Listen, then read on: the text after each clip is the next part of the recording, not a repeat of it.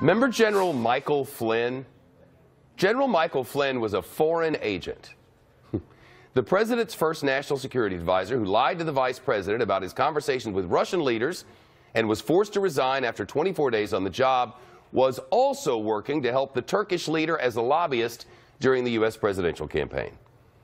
Michael Flynn now admits he was working to help Recep Erdogan, the authoritarian Turkish president, during the run-up to the United States election. Got $500,000 while, among other things, writing an op-ed for The Hill saying how great Erdogan was and how awful a Turkish dissident was, backed by the United States. And he did that while we were deciding who would be our next president. And while he, the former Army Lieutenant General and intelligence chief, was on the campaign trail with Donald Trump, complaining about pay for play, as he was paid to play by a businessman in support of the Turkish leader whose voting base is Islamic voters. Lock her up. That's right. Yes, that's right. Lock her up. He chanted about Hillary Clinton. Lock her up. Before he was on the Trump transition team and before he became the national security advisor. Mike Flynn registered as a foreign agent, not before he became one last year, but night before last, retroactively. And now the man who paid him is actually asking for his $500,000 back. Let's bring in Julie Bykowitz, the White House reporter for the Associated Press, who worked on this story for AP, which broke the news. Julie, the White House said, he was a private citizen at the time, but there's been a lot of lying, Julie.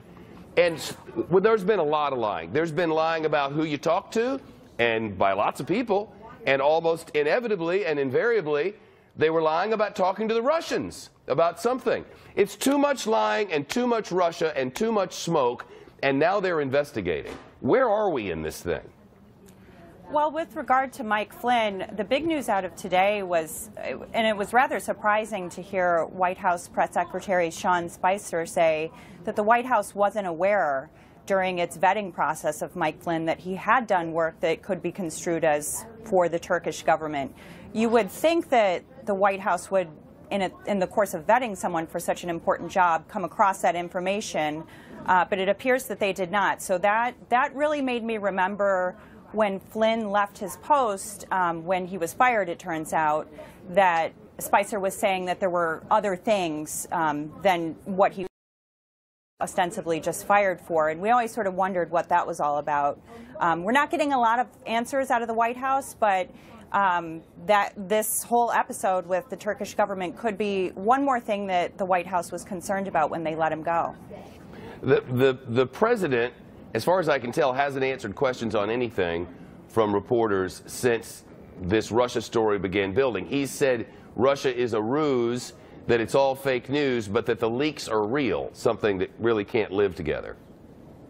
Well, it's all gotten pretty confusing, and I really sort of feel for people trying to follow along at home because, you know, on the one hand, you've got intelligence officials saying, you know, we didn't see anything to indicate that the Trump campaign was working in collusion with Russia. We didn't see evidence that's just coming out today that any advisors were sort of directly working for Russia. But then on the other hand, you have the president himself sort of raising this issue again over the weekend, talking about how he felt that President Obama had wiretapped Trump Tower. So it's just a lot to digest, not a lot of clear answers at this point, and not much clarity on when we'll get more information on any of this. Are reporters still pressing the White House, pressuring the president and Sean Spicer and all the rest of them on this?